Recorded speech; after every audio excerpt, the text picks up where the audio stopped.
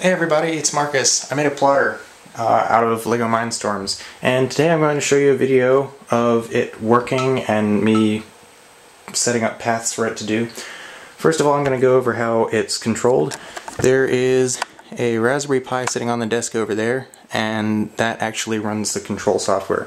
So I've got NXT-Python running on there. It runs Raspbian, which Raspberry Pi guys will obviously recognize. This is the actual plotter itself right here.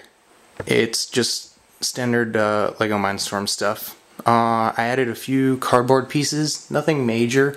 It's just, you know, you can't just draw with Legos. There are no Lego pens. So I've added a pen, and I've added what the 3D printer guys will think of as a build platform, except that it just holds a piece of paper. It's a glass sheet on some cardboard. It's nothing major. It holds a paper on with an alligator clip and some magnets. And over here I've got a netbook which I'll be using to control a Raspberry Pi since it's not hooked up to the TV or keyboard. So first of all, we're going to go over here, if I can find the computer screen. I'm sort of running the camera backwards. So the first thing I'm going to do is just draw the path in GIMP. Now, GIMP's export format for SVGs, it exports paths as part of an SVG image, but the problem is that it's got some non-standardization.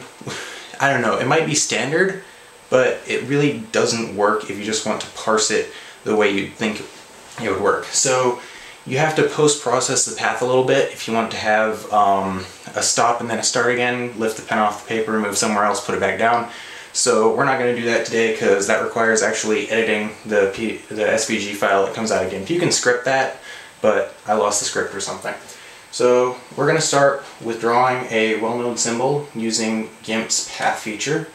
That is a path feature. Okay, so it's really quite simple. You just click around here.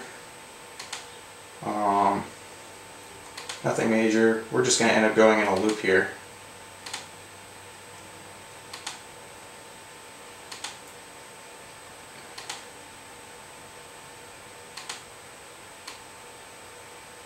And that should about do it.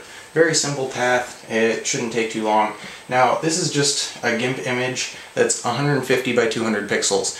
Now these are scaled to millimeters in the actual plotter. So this should end up being about 14 centimeters wide. Now, as you can probably tell from my accent, I'm American, but imperial units kind of suck, so I use metric. Okay, so then we go over to the paths dialog over here. I guess you can't really see this in the video, but I'll try. It's over here. You just have to right click on the path and click export path, and then we export to a magic file named test.path, and this happens to be a symlink to a file in an SSHFS directory that just so happens to copy to the Raspberry Pi. So we don't even need to copy that over. I just saved it to that place, and thanks to the magic of Unix scripting and SSHFS and Fuse, nothing more needs to be done.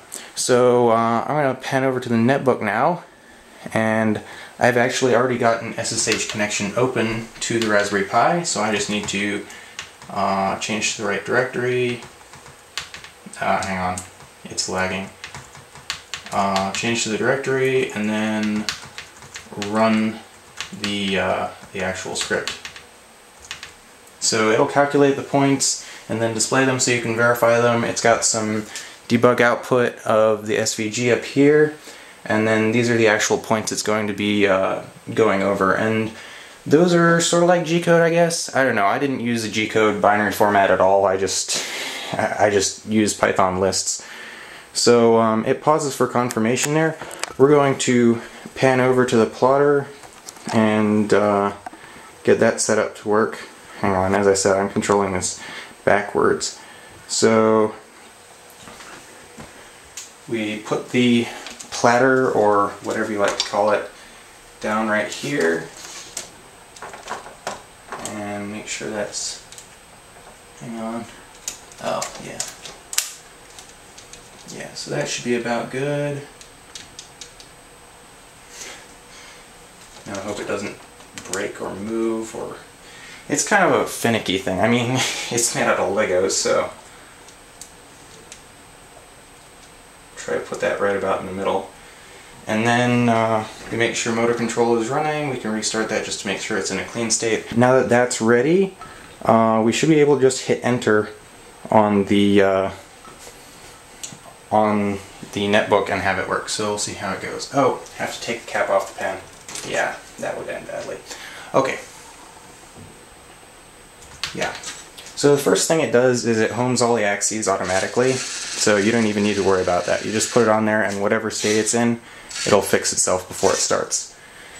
And as you can see, it's quite automated. It really doesn't require any human interaction once it gets going. And so this is a very simple pattern, but obviously it can make much more complicated ones, and that's done already. So if we wanted to, we could make this a lot more complicated. The only thing it can't do right now are curves. So basically everything's going to be either horizontal or vertical. It only moves one motor at a time, because if you want to do more than one motor at a time, things get complicated, and I'd have to add a whole bunch more lines of code, and I don't really like writing a bunch of extra code.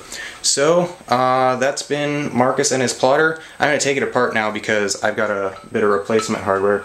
I've got actually a 3D printer in the works right now, so that's going to go where the printer is sitting, and it's going to be controlled by that iMac sitting underneath the netbook. So that's going to be a lot more fun than this. And now the Raspberry Pi is going to go be a KVM Virtual Console emulator thing.